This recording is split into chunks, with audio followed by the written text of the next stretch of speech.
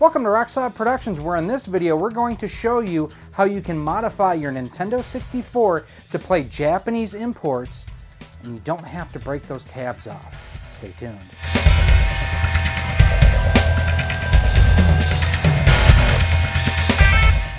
Hey everyone, Gary here with Rock Solid Productions. If this is your first time to the channel, I want to just take a second and thank you for stopping by and checking out what we have going on here with the channel. If you like what you see here, do me a favor, check out some of the other videos that we have here up on the channel. We have almost 400 pieces of content at the time of this filming. And if you really like what you see here, do me a huge favor. Hit that subscribe button. That way each and every time we do upload a new video, you're kept the most up to date. So if you followed the channel for any point in time, you know I love Japanese imports. I even really enjoy PAL imports too. And Nintendo, a lot of times you can play an NTSC-J on a US console. You just have to make some modifications to your systems. On the N64 and the Super NES, there are these tabs inside the cartridge slot that basically denote whether or not it is a US or a Japanese game. Well, you can break those tabs off. I don't like damaging systems like that. And on a recent eBay search, I found this little guy here, which we'll show you close up on the bench. This is basically a new cartridge slot tray for your N64, and this little adapter will allow you to play US or Japanese N64 games on your US or Japanese N64. So we are going to hit the bench and show you all the steps that you need to be able to do this. Let's get started. So before we dive into the actual modification, I want to show you why the modification is even necessary in the first place. So I have my copy of Super Mario 64, which you guys saw playing on the screen. This is the US version. This is the Japanese version of Kirby. So looking on the back, basically what Nintendo did for region locking, you see these two tabs. Basically what Nintendo did was the placement of these tabs determined the region locking of the game cartridge. If it was all the way to the edges, it was a US cart. If it was inset in, it was a Japanese cart. So there have been people I know that have simply bought US backs to retrofit the back of their Japanese games. I have not opted to do that. So at the same time, you might be wondering, why not just get the US version? Why even get the Japanese version? For action platformers and things that don't have a whole lot of Japanese to them, these are a lot cheaper, quite honestly, than the US version, just because there were more of them out there. Now, the modification itself is pretty simple and straightforward. This is the tray. Basically, all that we have to do is we have to open up our N64 and install this tray in place of the one that's already there. To do that, we're going to need a few tools, including game bits. I think this one uses the 4.5 millimeter. I also have ones that'll fit my Hitachi power driver here. You'll need a Phillips screwdriver. You may find having a tweezers or a pliers handy too, just to get everything taken apart. And then finally, the other thing that you should have is something to kind of hold all your screws together, because you don't want to have a screw loose. See what I did there? So let's see here. I think this is the 4.5. Now on here you have 1, 2, 3, 4, 5, 6 screws that we're going to be removing.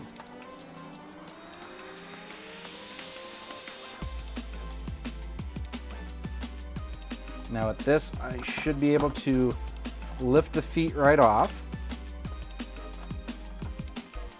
You may need to, that one was just caught a little bit in the last couple threads. And this is where having the tweezers can come in handy too, just to grab the screws here.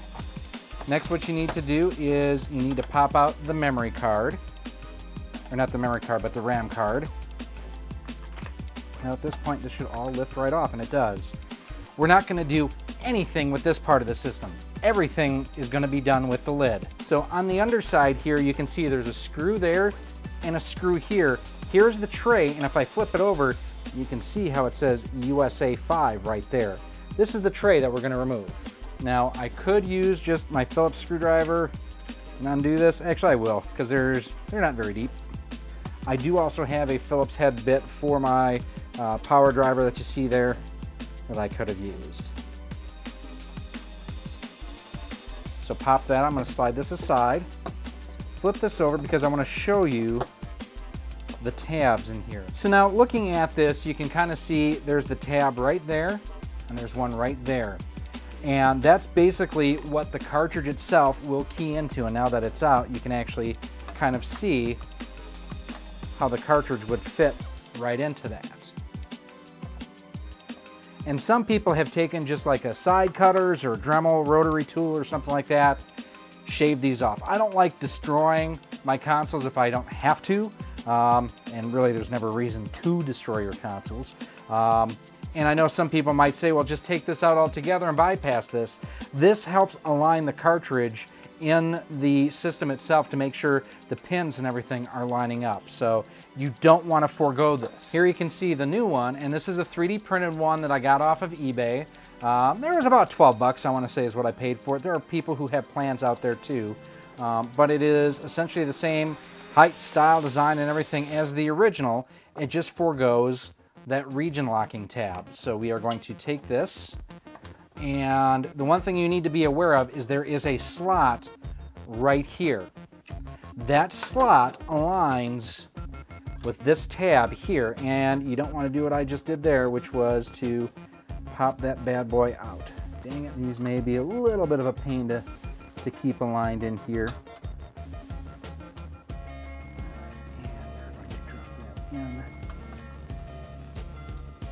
So.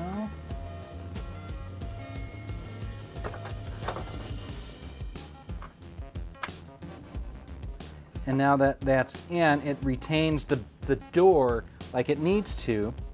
And we're just going to drop the screws in. Now, one thing when you're threading into plastic like this, and these holes are a little bit tight because they are 3D printed, you might want to take a reamer or something to open those up. This one first. I gotta start, move my hand out of the way so you guys can see what I'm doing.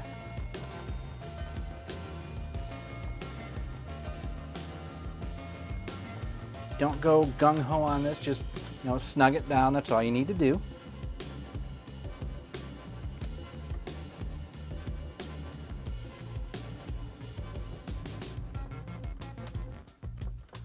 Alright, now we have that started. Again, pushing that down.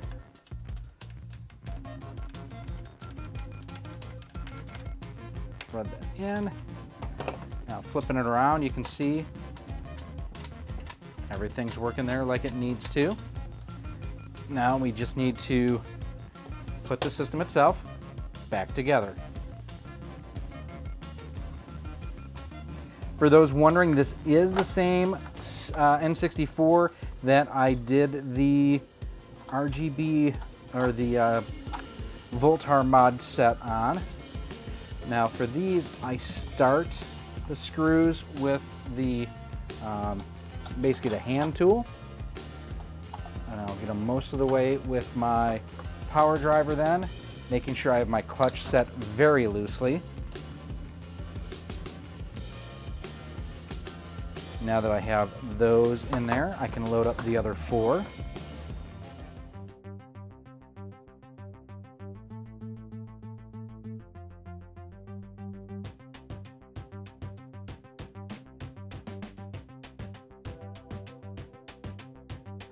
And with these last couple turns, we are going to be ready to connect it back up and test it out. Once, of course, we also go ahead, need to put the RAM cart back in there, or the jumper, whichever you may have. Go that way, go that way. There's our lid. So now let's check out actually how the cartridge is going. Here's a US game. Feels normal. I mean, nothing out of the ordinary there. A Japanese one. Perfect. Exactly like it should be. That's great. Let's wrap it up. So here you can see it's playing the Japanese version of Kirby and Kirby 64 or something with the Crystal Shards, or that might be another game, but everything is working here exactly like it should. That's super awesome. And as you saw, it only took a couple of minutes to do that modification. It is really simple to do, and you don't have to permanently damage your console to be able to do it.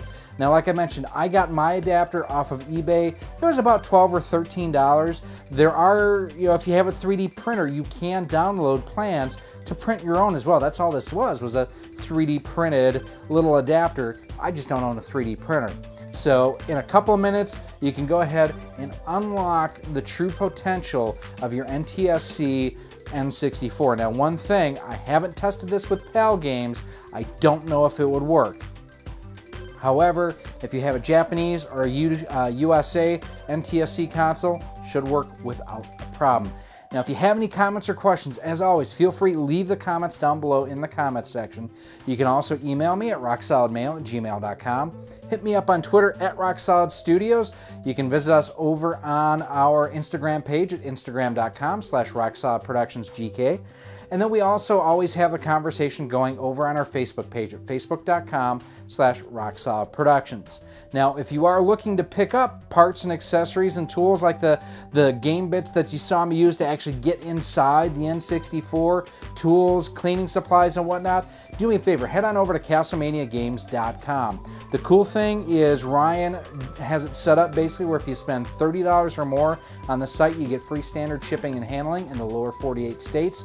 And most items on the website, if you use promo code ROX10, you save 10% off your order, and that will include things like the game bits that he carries on there. They are great tools to have, not just for getting in your consoles, but for getting in your games. So sometimes you may need to change a battery, you may need to really do a thorough cleaning.